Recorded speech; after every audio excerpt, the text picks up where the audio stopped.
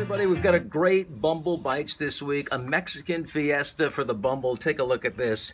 Cheese enchilada, we've got some Spanish rice and some refried beans.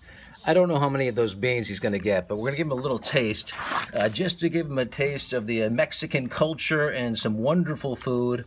We, of course, love Mexican food, but I've always been a little reluctant to give too much to Bumble because I'm a little concerned about his digestive system. Yeah, the cheese enchilada, that's going to be an easy one. It's not too spicy. I had this last night at a restaurant, local restaurant. It was really good. Yeah, he likes that. Well, let's try these refried beans. Let's see how that goes down.